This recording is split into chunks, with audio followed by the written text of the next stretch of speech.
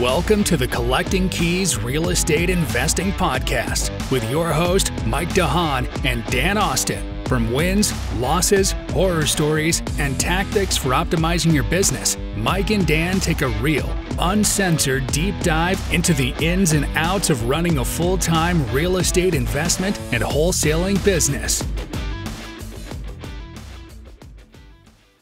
What is going on, guys? Welcome to the Collecting Keys Real Estate Investing Podcast, Mike and Dan show, where myself, Mike DeHaan, and my co-host Dan Austin talk real estate, business, investing, and whatever the hell else we feel like, because it's our show.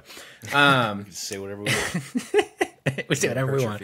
Within reason. I know we got to make sure you don't get canceled, Dan, but that's your business. But this is our first recording, I would say, after a full week into the new year, where all of the sellers have come out and said, new year, new me, please take my property.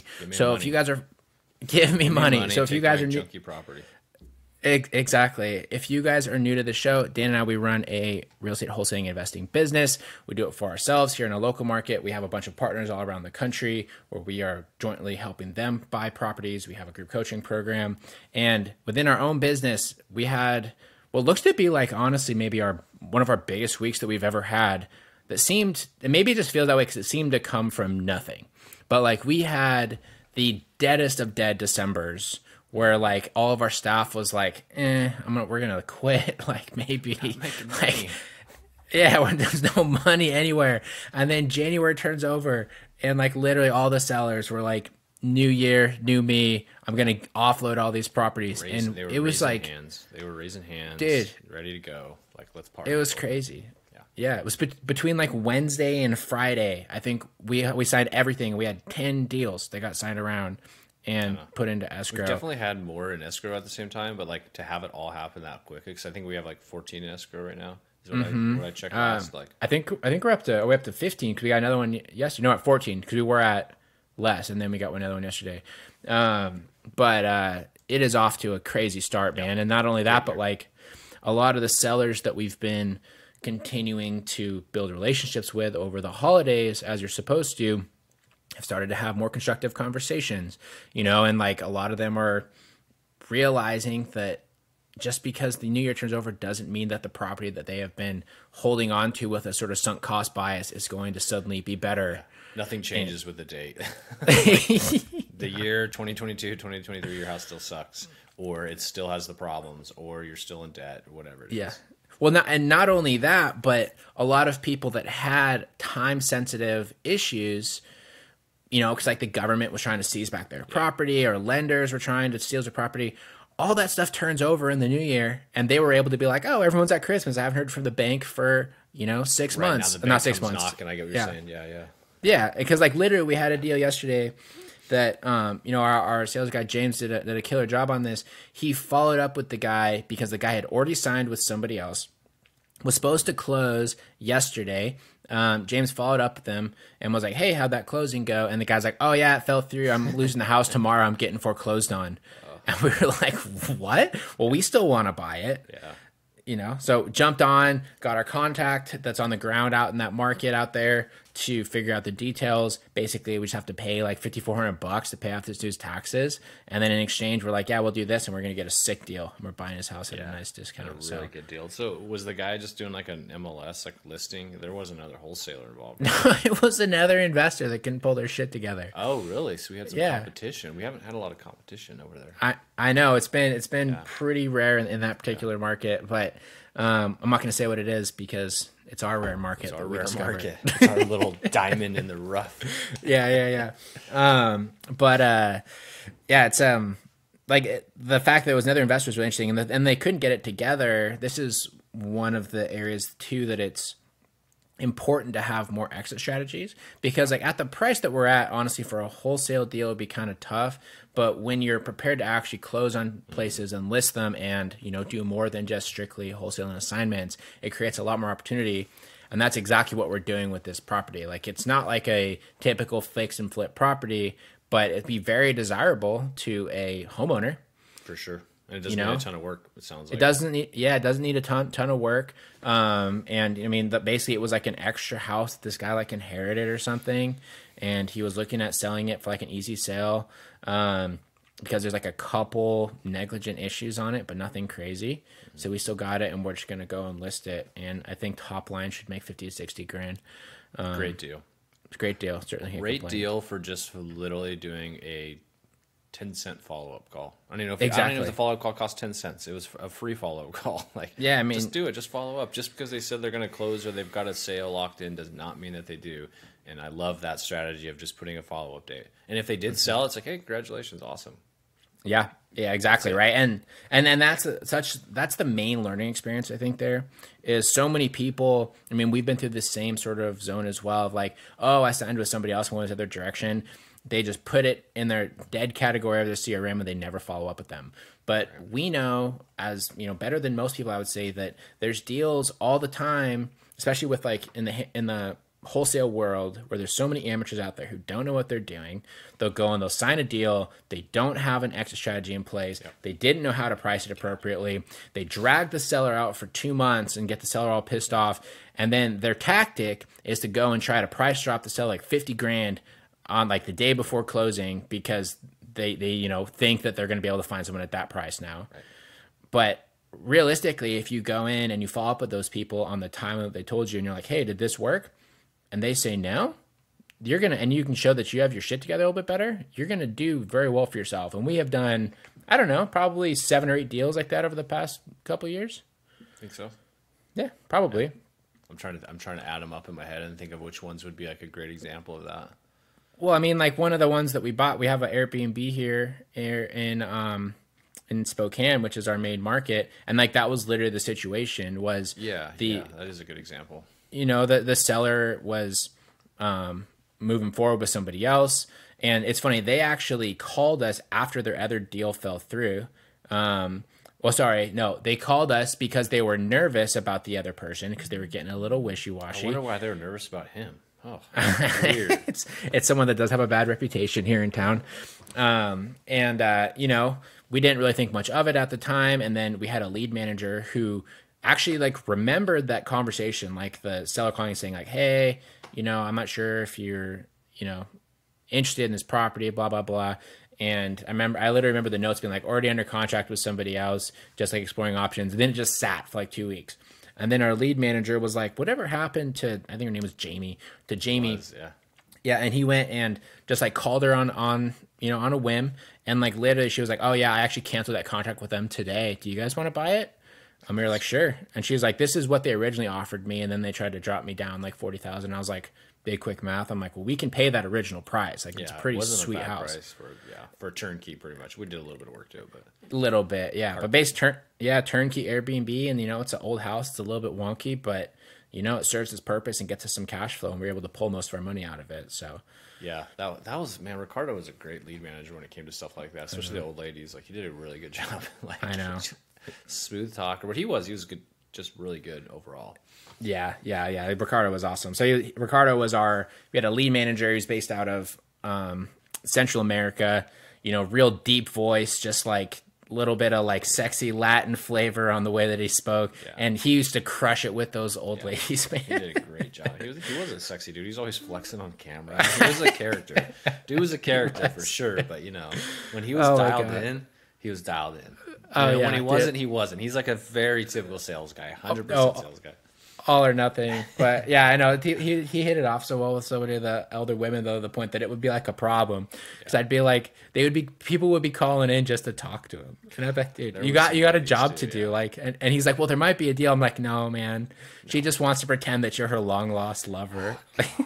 That's great. Jeez.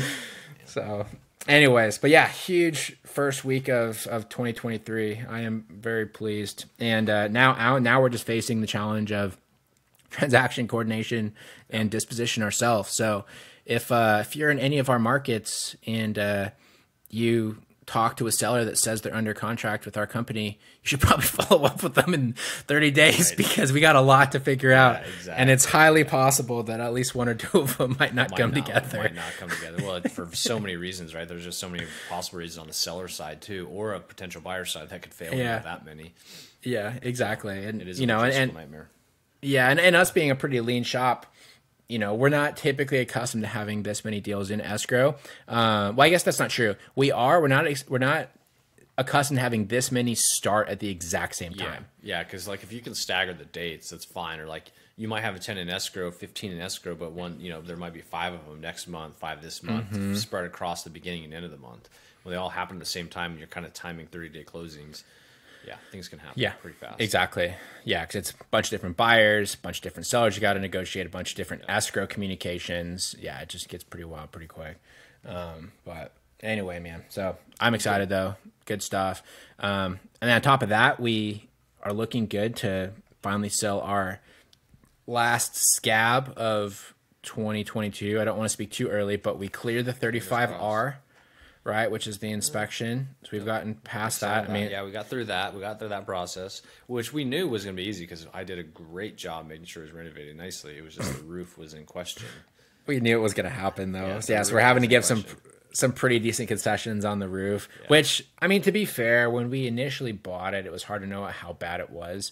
And then also to the previous owners, they did a lot to try and conceal how bad it was. They were such dirtbags, and not that we can't expect that from like sellers to hide things, because we do. But that was a large house, so anything that you hid was kind of hard to fix. All of it, right? Because there's just so much. And generally speaking, I swear though that the house was in better condition when we walked it from when they moved out. I'm absolutely they things to it. They did some heinous stuff in there, like no doubt about it. And like I think too, what's easy to happen is we're used to buying such C-class properties, doing a lot of deals in bad areas, just the nature of the wholesale business.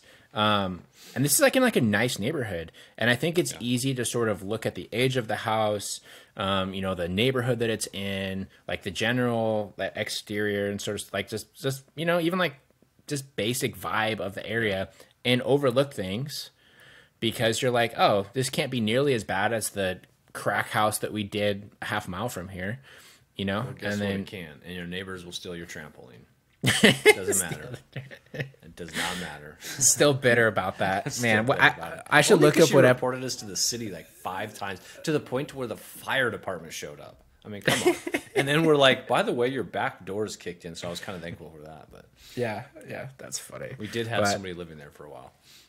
Yeah, like in the house. Mm-hmm. Like a homeless person? I told you about that, right? Yeah, I told you about that. No. Yeah, the fire department showed up because like the lady just kept calling and said, because the grass was growing, and I was like, dude, we're gonna cut it. Like, give me a break, And the fireman showed up, and then I was gonna try to sell it to him. He's like, oh, I might be interested in buying this place. I was like, really? This was before we renovated it. So I tried to sell it to him, but he's like, yeah, somebody's definitely been living in here. I was like, damn it.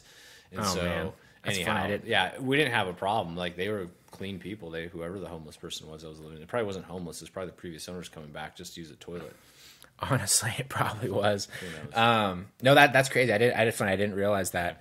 We had a fun time with that property, but yeah, we're almost done. I think hopefully the close date was like February. It's still a ways out though, so anything can happen in that time. I know. Yeah, we're still a little ways out, and there's like as a VA loan, so there's some weird stuff going on with it. But I think the buyer is pretty motivated at this point to get it done. And it'll just be a matter of getting through that VA appraisal to get because our purchase price. It's funny because we were in the middle of refinancing because we were just committed to keeping it through the rest of the spring and all that. We were refinancing, and we got an appraisal back for the refinance that is less than what we signed the deal for. So we'll see just how much the appraiser uses that sale price. Yeah. As opposed to, it's not going to be the same appraiser because this will be a VA appraiser, so it'll be a totally different appraiser. But like, it'll be interesting to see how that skews it. I mean, we know as well as any that like the appraisers, they're just like the terrible referee of the real estate world, man. Dude, we had that deal. In fact, that Airbnb that I was talking about a minute ago, I remember when we went to cash out refinance, And the first lender that we went to refinance it, they came back like, yeah, it's going to be like appraised at 230 because they didn't look at actual like kind properties in the area. They looked at like the fixer upper flipper houses that had been selling on the market. And they were like, you know, I don't even know if they walked the house. They literally were just like, no, here's. I remember that one. That appraiser was a dork too. And like was just it was a challenge to get in there and do all that stuff with him. He was just kind of a dummy. We've had it before where like appraisers like, well, I just don't see how you can get that value out of it. I'm like, she's like, you guys just bought that 3 months ago for this price. It's like, yeah, and look at it now, and who cares what we paid for it at that price because it did not sell on the market. Yeah, you're right. And that was the situation of that one was because we had bought it for 200 or like 195 or whatever it was, and we hadn't done a ton of renovation, so it was pretty much turnkey, just basic stuff. And he was like, I don't understand why you think it's worth 300 when you bought it for 200. Like, how did you buy it for 200 grand if it's worth $300,000? I'm like, well, we talked to the lady. She was going into foreclosure. She like had all these issues that was going on, and we said, here's what we can buy it for it makes sense for us, and we did. And he's like, I don't believe you. And so he gave us a 230 appraisal, and then I challenged the lender, and they were like, no, we're not going to let you do a reappraisal. So we had to start over with a different lender, another 30, 45 days, whatever the hell it was, and got a new appraisal, came back 295, no questions. Such a mess. And that's ridiculous. Just how it is. Like, we've had both good and bad, and I'll say the best appraisers are always the ones that call and say, hey, how did you, like, what do you think? Like, how did you get to that number? Like, I you know what I mean? Like, because they got to call you anyways to schedule it usually, right? And so like, they'll be like, well, what are you thinking, like, you're expecting? And yeah, maybe they shouldn't say that. I don't know what their ethical standards are. And like there was one that we did on the one on 20th, our Airbnb up there, and I can't remember talking to him, but I was like, yeah, I think we need to be above 400 on this thing. And I think we ended up getting it like 450, 460. 450. Right? Yeah. Yeah. And he's like, well, how do you get to that number? He's like, I see you guys only paid 198 for it. And I was like, or 189 for it. I was like, well, go inside and you'll find out. Like, it's top to bottom. It's nice. And he's like, okay. And we talked about it. Like, I didn't give him comps or anything like that. I just told him where I thought we would be. I've definitely had appraisers call, and I've given them the 3 comps, and they came in. The appraiser came in with those 3 comps, and it was Montgomery when we did that. And that was a very favorable appraisal. Yeah, that was super favorable. That was I think that might be our biggest deal we've ever done. Yeah, that was a sick deal. Yeah, because we bought that one for, I think we bought that one for what, 195. It appraised for what, 450? 460 or 470. 460. Yeah, we pulled out an insane amount of cash. It was like 160,000 or something. We netted above our rehab cost 100 grand on the refi. It was like It was like 96,000 above our rehab cost. Debt free income right there, man. That's the power of the Burr method. Tax free. Yeah, it was not debt free. Yeah. It was definitely it's definitely debt free. Yeah, sorry, tax free. I got myself back. That was fun. That was cool. When you can cash out more than you have into the property, that's when you like that. That's like the cool Burrs. Yeah, and that's a cool story too. Because I remember when we got that appraisal in. Do you remember when we got that appraisal in? No, I'm trying to. Where were we? Oh, we were getting toasty in Maui, bro. Was it in Maui? We were sitting on the beach drinking. Yeah. That was the appraisal when we got the check. Well, we got a check for it, and I think we were sitting at my house, and we were like, I showed my wife, and she was like, whatever. Yeah, your wife 100 grand. So she's like 100 grand. I was like, or no, it was 160 grand or whatever, and she's like, yeah, that's cool, whatever. I'm like, what the hell? Like the whole process that we went through on this whole thing to get that money. Yeah, you just didn't bring enough Big Dan energy, dude. You got to get her excited. Where's my BDE shirt? You get that design in Madison? Yeah, if you go to collectingkeyspodcast.com/BDE, and you can find out the status on that shirt. I put a little video up there so you can know the true situation about why it's not done from when Dan started running his mouth. There's some corruption going on in that video. I'm sure it's not true. We've got some problems. Mike and I are disagreeing on some design on the back end of it. If anyone really wants to see the stuff that Dan came up with, I didn't come up with them. I will say this: I did not come up with them. I tried to take what was in my head and give it to a person that was going to do it for $20 in India. Exactly. and what they did is language barrier. Yeah, the language barrier, and then they went on like some sort of font software and just typed in BDE, and we're like, "Here you go. That'll be $20, please." But yeah, they're terrible. 4,000 purchases on there though. You think that they would be like legit? And like 4.9 stars. Well, no, because here's the thing when it comes to stuff like that in general, most other people also have terrible taste in that. Like, how many freaking real estate investment companies have that same fucking logo with like the little roof with the window with like the half roof on either side? Like there is a massive con going on in India where they just like, they go and they just find all of the real estate people and they take that same logo and they just change the color and they just sell it to people for like $30. And people are like, wow, I had zero expectations for someone from a third world country. So this just blew my mind. This blew my mind. It's weird. It looks like all the other competitors' logos. but they don't even see it. No, because mine has a square window and theirs is a circle. I'm like, yeah, it's the same fucking thing. It's the same thing. But and they all look like trash. I feel like we had the original because I think Madison did ours before your wife did our logo originally. Ours has always been tip top. Yeah, it has been. It's been super unique. Yeah. Yeah, original one. Yeah, the INW Properties one is good. And then, I mean, I don't know. I feel like Daniel that's doing our new brand that we're building out. Which Collecting Keys is great.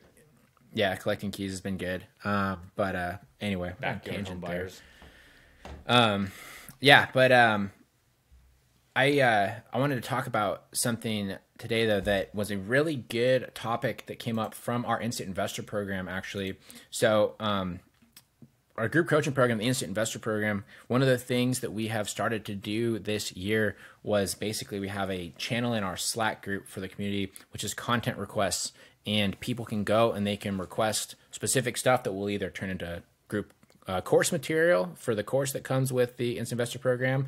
We'll turn it into a podcast episode, whether it's this one or it is like one of our Friday Focus shorts. We'll turn it into a YouTube video, we'll turn it into social media content, whatever kind of makes sense for the question. Is it, we're going to turn it into content so that way the people that have opted to join our community, which you should as well, they get exactly what they want. And it's not just because, like, one of the things that I hate in all the different groups and stuff that we've been involved in is ultimately I find what it turns into is it's kind of like their way or the highway in the way of doing stuff. And there's no reason that you also get stuck in this thing where they're constantly pumping in new people. So then everything starts to stay the basic, like, for the new people to like, it just stays at the basic level. So you never can really, it's hard to get really that deep level of content on certain things or dive deep into specific topics. Yeah, exactly. And in my mind, if you are paying someone for expertise, you're paying to be a part of a group, you should be able to get the questions and stuff that you want answered in like a long form, formal format, right? So that's just my opinion on it. But yeah, if you're interested in that, go to collectingkeyspodcast.com and you can click become an instant investor at the top, and that will give you all the options that we have there. But anyway, so Dylan, who's one of our instant investor members, he had a great discussion topic, which I think is trying to figure out the difference between like appropriate level of ambition and being content, and like when exactly is enough and why. And I think that's a great question because Dylan like has been crushing it over this past year. Like he made more money this year than he used to make at his salary as a pharmacist. He's doing some huge deals. He just bought like the 6 seller finance deals, like a 12 unit. He's going to make insane money on. And it's funny, he's kind of crossed this threshold now where I remember when I personally kind of got here of like, okay, like we're starting to do well, like better than most people. And at what point do you just like say, I'm cool with this? And at what point do you say, I'm going to just like go for it and see if I can make like, fuck you money at the end of it. Right. And I think that that's a very personal question that you kind of have to do some little bit of internal reflection. But I don't know, Dan, like what's your immediate thought when someone asks that sort of question? Yeah, my immediate thought is, it's definitely a personal question, and it can probably change over time. Because here's some context around it too. When you're talking about specifically to like our wholesale business, you get to this point to where you're like, okay, so like we're doing pretty good, like just us, like just me as a solopreneur. Do I really want to take on the headache of 5 or 6 people, and what is that going to gain me? And is the juice worth the squeeze at that point? So say I'm making $250,000, $300,000 a year in wholesale fees, and then I'm adding like 4 or 5 properties to my portfolio every year. Like that's pretty solid. And if you can do that by yourself, a guy might say like, man, I'm able to do this in like 30 hours a week. I'm loving it. But I think I can do $1 million. Should I go for $1 million? But I got to add all these staff, and I'm gonna be working 60 hours a week maybe until you can systematize it to get to that, and then do you go to the next level? And so my immediate thought is, all that aside, is like what that can change, and that should probably change over time especially as you age, you kind of start seeing things differently. Like for me, I'm trying to scale super fast because I want to have the options. I shouldn't say try to scale super fast because I've been in this game since 2016, and like real estate's been kind of like my like end game. Like, okay, this is what I'm going to do. But the ways it's become my end game has changed vastly in the last 7 years.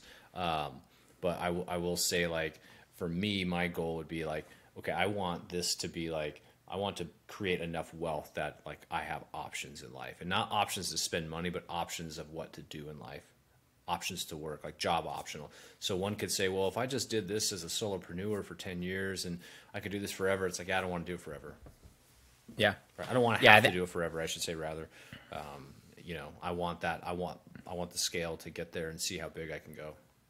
Mm-hmm. Yeah, for sure. And I think that as you sort of approach this and, you know, if you start to do well and you try to figure out, you know, what ambition versus being content and stuff looks like for you, it's important to sort of do a full life reflection and see what you want your life to look like. Kind of like Dan said, you know, you want to have options. But I think that having a list of, you know, what are like your bucket list items? What do you want your day-to-day life to look like? What do you want your vacations to look like? What do you want your house to look like? What do you want your family life to look like? And there's no right or wrong answer with that, right? Because there are people that like literally if they can go and they can make, you know, $6,000 a month in passive income, or they make $150,000 a year, but they can do so in a way where they can go to all their kids' basketball games and they can like do the family trip down to the Snake River every year or whatever. And that's what makes them happy, then freaking shoot for that. Like, I think one of the things that becomes very toxic for people is there are people who are inclined to do that, but they feel like they need to be heavily pursuing the hustle culture and trying to, you know, make like big money and do all these things when it's not actually their personality. Right. And I would say like vice versa, you know, there's a lot of people who, you know, want to do bigger things. And if they just only get to that $6,000 a month in passive income and their $150,000 a year in revenue from their business, like that's going to feel like a, you know, missed opportunity to them. And like I said, I think that does change over time, because I will say that most people, this is the most common why I hear from investors when they inquire about our group coaching program, or they, you know, even just talk to people just day to day. Everyone says, if I could make $5,000 a month, my life would look completely different, right? For some reason, that $5,000 is like a very round number. I think a lot of people, if they live a modest lifestyle, that sort of would cover their monthly expenses, right? In a lot of markets. And so that's like what they shoot for. And I mean, that was even my goal when I first started, or when I moved into my, $5,000 a month. Mine was 10,000 back in. Yeah, but you already had like the big house, and like you're freaking borderline C-suite at your job. You know, you're making like I wasn't, dude. I was a bum. I was homeless. Not really. Like, man, if I could make $800 a month. Yeah, no, dude. I mean, like my wife and I, we lived a super simple lifestyle. So when I quit my W-2, you guys live pretty lean most of the time, anyways. Yeah. So when I left my W-2 and I quit my engineering job, you know, we pulled back our expenses and we lived a very solid life on my wife's income, which after taxes was like $4,100 a month. And we did that just fine and we enjoyed it. So like my view was, if I can get to $5,000 a month, we'll be able to do that, and I will have the freedom to go and make more money somewhere else, right? Or like to do whatever I want. But then the crazy thing that happens is you start to pursue different, you know, business ventures, you start to buy assets. All of a sudden, $5,000 a month can come very quickly, whether it's passive or active. Yeah. You know, and like the eye-opening thing to me was when we started the wholesale business, started getting traction. All of a sudden, we had a month where we made $50,000, and I was like, "Shit, that's like way more than 5,000. That's like 5,000 for 10 months, you know." Right. And then 2 months after that, we made $100,000. And that completely spun my goals and expectations and like my view of content versus ambition on its head. Like literally overnight that happened. Yeah, dude, you get to see what's possible. Yeah. I remember when that deal in October of that year closed with that lady that was like on drugs that like ghosted us, and we had to like JV it and all that sort of stuff. When that deal closed, it was on my birthday. In October of 2020, And that pushed us over $100,000 for the month. And I literally, because we had a deal closed the day before, we had that deal closed, and I was up in Sandpoint with my parents for my 30th birthday. And I remember sitting there thinking like, no one else realizes this right now, but my life literally just changed. Like 100%. You're like, I'm an old piece of shit now. That's what you thought. No, I was like, my views on finance and success literally just changed forever this afternoon. And like, I couldn't explain that to anyone because it's like a weird thing, you know? Yeah, it's hard to, exactly. It's hard to explain that. But like, that is like a pinnacle point in my life that I will always remember that evening, that afternoon, because my views on what I was going to be content with changed forever. Yeah. And, you know, from that standpoint, I like from that point on, I made the decision that I want to do bigger things. I want to have a larger income. I want to have a larger lifestyle. And that's what, you know, got me, you know, took us into scaling very heavily in 2021, got me into joining GoBundance, where I'm around people that are trying to do bigger stuff. Got you and me talking a lot more openly about finances and the different things that we were going to be pursuing. And, you know, that was like the personal adaptation that I had at that point. But I don't think they have to be mutually exclusive, right? Like we interviewed, which I don't know when that episode's going to drop versus this, but we interviewed Drew Wired, investor from Fort Wayne. And he made a great comment that he said, I have what most investors don't have, and that's enough. He's content. He's content. But dude is still out there slinging deals. He's still buying things, and he's still like driving himself to do better. But he's like, at the end of the day, he's content with what he has. He doesn't need a lot. But unfortunately, for the people that think, you know, if you're focused on money, unfortunately for them, that's how you keep scoring this game, is the dollars and cents. I love the concept of die with zero, or, you know, like from that book. Like I like that idea because really at the end of the day, like you should live a full life. And if that takes you spending money to do that, do it, because you can't live your life after you're gone and nobody can live your life for you. So like you should keep score with the dollars and cents and try to fulfill your life until you're content. If you have a problem with being content because you're ambitious, which is where I think like a person like Dylan can come in, because he's obviously ambitious and he's obviously kicking ass. You definitely have to balance that. I have to do it. I have to find balance, because otherwise you can leave those around you like kind of in the dust. You cannot have relationships. You could burn relationships or just let relationships die, because all you're doing is going after like whatever you're ambitious about, like whatever you're focused on. And again, that may appear to be just the dollars and cents, but it's actually probably dollars and cents all in parallel with the success of doing things well and doing them, you know, really well. Yeah, I think that's very, very well stated. And yeah, that comment from Drew, I don't know. What do you think? Is that like the best quote that we've had from any guests on this show? It might be up there, man. I think it's the most genuine quote. Most genuine quote. It's so good. Yeah. And it, you know, I think what you said there is absolutely right. And one of the ways that I've heard to sort of view it as well, which I really liked, I think it was from Brandon Turner, from, you know, ex Bigger Pockets host. And he said that there's basically 3 levels to wealth that he's discovered. And because like when you start to get going in business, start to buy assets, like general financial freedom can come relatively easily, like honestly. You know, like 100% passive financially free for the rest of your life is a myth. That's not a real thing that happens. You're always going to kind of have to do something unless you get like legit big money, you know. Even if you get like a $10 million windfall, and you're like in your 30s, realistically, you're going to use that by the time you're old, unless you just live like a super frugal life, right? If you don't like invest, you don't do anything. But, you know, you start a business, you can start generate a decent amount of wealth relatively quickly. But he said there's 3 stages of wealth, and you just kind of have to find which one fits your, I guess, like mission objective in life and your lifestyle. So you say the first phase of wealth is, you know, you can kind of buy whatever you want. You know, you don't have to like worry about budgets. You can take the vacations, you know, your kids can go to private school. You can buy the nice house. You can have the nice cars. You can do all that sort of stuff. That's like level 1. Okay. Level 2 is basically you can do all of those things, but you can, you know, do like the next level up version. So like maybe you can like fly private, right? Or you can like exclusively fly first class and stay in 5-star resorts. You can bring your extended family with you.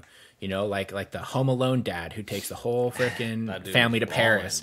He was balling, right? But that's like the second level of wealth, right? And you now have a total influence on your social group and your family and all that sort of stuff, right? Your wealth can affect those without it necessarily affecting you in a negative way. And then the third level of wealth is you have enough wealth that you can do things that benefit and affect communities, right? So this is like where you can start foundations, you can start like philanthropic companies, you can do all these sort of things that you now have the freedom to make that your focus. And not only do you have the freedom to make that your focus, but you have the financial ability to, make that effective, right? And you're not trying to like bootstrap an orphanage, which is going to lead to a really difficult life for you, but you can actually do like philanthropic capitalism where you're taking the money you have earned and you're using it to do good things. And that is like the third level of wealth. And I would say the fourth level of wealth, which you didn't talk to because this is out there for most people, is where you're able to do that, but you're able to influence like countries, right? When you get to people geopolitical politics, but that's like reserved for like the billionaires. And usually that's where it starts to get a little bit evil too. So we'll ignore that one. You got to be careful there. Yeah. No, that's a great perspective. And I think a lot of people would want to do the number three. But boy, that's challenging.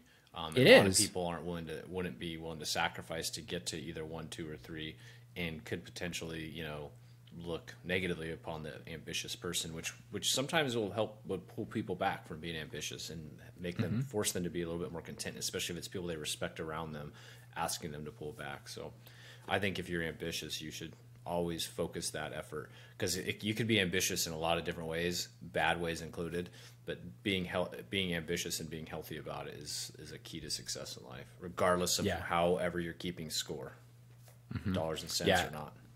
Yeah, and I think what you said there too about being healthy about it is kind of the key role, right? Like regardless of what you do, whatever your view of being ambitious or being content with what you have, like whatever that looks like, ultimately you have to do it from a standpoint where you're working on yourself regardless, and you're doing things that ultimately make you happy and give you some level of, satisfaction, because otherwise you're going to be a miserable prick. And the thing is, more money isn't going to make that better. More freedom isn't necessarily going to make that better. If you have more freedom, you're going to get bored. If you have more money, you're going to work harder, or you're still going to be upset because a lot of your life circumstances aren't going to change. And so like when you're looking at it, ultimately doing so in a healthy way where you have that balance is going to be super, super important. What would you say to this though? Like, so there's kind of this idea that you hear some people say like, well, if they don't believe in you or they're a hater or whatever, just leave them behind. You don't need those relationships because they're dragging you down. Like, is there a balance? Because then the other thing you and I talk about is like always associate yourself with people that you want to be like, or people that are doing things you want to do, right? So potentially you're like leaving some of these existing relationships that might be important relationships to you behind. How do you balance that where you have highly ambitious friends and a network of people you hang out with other people in your life that are not ambitious and just are content? Do you still keep them in your circle, or would you say you kind of cut them out? So I will say what's happened in my personal life. So first off, I've usually been that ambitious friend in pretty much every friend group that I've ever had. And I will say I didn't cut people out. They just kind of fell off. What about, is there anybody that you would care about or relationships that you'd want to maintain? Like being like super specific. Because it's like easy to say. It's like, you don't have to tell me like, me and my dad, we hate each other now. No, that's like not true. No, I know that. But like, of course there's friends that maybe you were in high school with or college with, or that you had met that you just weren't like quality friends. I guess I'm talking about people that you genuinely have at a point in time had really strong relationships. This could be family. This could be extended family, cousins and people like that, or but people that just didn't have the same ambition as you or the same goals as you, and because of that you just had to stop being around them. Gotcha. It would be like if I was just like, nah, I'm good, dude, see you later, I'm just gonna kind of do my thing and chill and not work and be ambitious. Yeah, so I'll say, like I said, they kind of organically fell off for the most part, the people that weren't super aligned with that. And I guess like I'll say that if people that are in different situations, if you're looking at that, if they are toxic to you and they are like dragging you backwards, then you should probably cut them off. But if they're just not mutually aligned, here's what I'll say is don't be that asshole that tries to like force people to be aligned with you. Like if they want to just do their thing, leave them alone. They don't need to be content. Like if they're like completely neutral to you, they're not necessarily supporting you, or they're not dragging you down, fucking let them live their life. Who cares? Yeah. Here's why I asked that question, because I know some very successful people, very like, you know, wildly successful that still like have great, strong relationships with people that are not in their new friend circle. They don't get to go to the country club because, you know, that's just not where they're at, but they're still have strong relationships with them. And I think you should value that and still maintain those relationships and not just try to do what some people say, which is just cut everybody out of your life, go over here because that's where you want to be. Because I think you're losing part of life, and I think that's part of being healthy when you talk about being ambitious. And for me, a big thing in the back of my head is like, how do you maintain and work on those relationships around you while you're being ambitious? Mm-hmm. Yeah, I think that is a valid point. And I think that maintaining those relationships like that, again, as long as they're not toxic, does keep you grounded. For sure. Especially if you knew them through like your rise up to success, and they're still in like the same spot. That should always be a reminder kind of where you came from. And it should also be a mutual level of respect. And I will say, even though that I've had, you know, more financial success than, as far as I know, all of like my college friends, tell you what, like when we hang out, because they are all legitimately good friends, they're not toxic towards me at all, we're not toxic towards each other, they don't give shit, and we still have just as much fun going to a crappy dive bar in San Diego. Like degenerates. Exactly. Yeah. You know, so and awesome. But I will say, like, the counter to your point, like the people that look at those relationships, they're like, nah, I don't hang out with them anymore. They just like to party, whatever. It's like, just do it in moderation. Like, you don't need to be a dick to your friends just because they don't have the same ambitions to you and write them off, because they might still want to be your friend. I think that's fine. But anyway, so that we got into a whole different wormhole there. But deep there. Anyway, when it comes down to monitoring your ambition versus deciding when to be content, I think like the main tip I would get is, you know, write down your ideal life, what you want your days to look like, your work life to look like, your vacations to look like, your family to look like, all that sort of stuff. And then reverse engineer what that's going to take, like in terms of costs associated to live that lifestyle. And then decide if, you know, you can kind of be content with your goals, or if you do want to be more ambitious.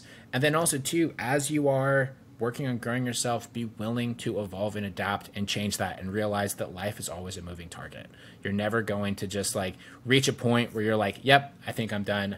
I have, you know, the rest of my life to live and I'm just not going to do anything anymore. And if you do stuff like, if you do reach that point, then yeah, we can't be friends. I do have to cut you out, because like people always have to have something that they're going towards. Otherwise I'm like, what are you doing, man? Yeah, you gotta have something. And I would only add to what you're saying there is like, as you chart your goals, as you chart where you want to be, what your ideal life is, and as you said, working backwards, what are you willing to sacrifice and what are you not willing to sacrifice in that process? Yes. I think that's massive. Exactly. Yeah, that's a whole other conversation too, because you need to have that balance. Awesome, guys. Hopefully I didn't get too meta for all of you, but Dylan, thanks so much for that question, man. I think that is a super good topic and is extremely relevant for people like such as many of the members in our Instant Investor program, our group coaching program, who start to have success, right? And you start to realize, like, what do I want this to look like? So do this exercise. It's very, very important. Anyways, guys, thanks for listening. If you enjoyed this show, please share with anybody who might find it interesting or entertaining. Also, if you go and you leave us a 5-star review wherever you listen to your podcast and you send me a DM, I will send you a free Collecting Keys t-shirt. Send me a DM at Mike_invest. I'll send you a free Collecting Keys shirt. I actually am on my way to the post office this afternoon to send out 3 free shirts for people that left us a 5-star review and sent me a DM. So definitely do that. I'm going to be happy to get you a shirt. On top of that, guys, if you want to start finding off-market properties, you can also sign 10 deals in 3 days like we just did. Go to collectingkeyspodcast.com/free, and you can get your free 5-step guide to start generating off-market leads, and that will at least give you the base. And then if you really want to start signing deals, go to collectingkeyspodcast.com and look at our 7-figure investor program, so you'd be a good fit. Anyways, guys, thanks so much for listening, and talk to y'all next week. See ya. Thanks for listening. Please leave us a review on iTunes or wherever you get your podcasts. And check us out at collectingkeyspodcast.com for tips and guides on starting your own real estate investment and wholesaling business.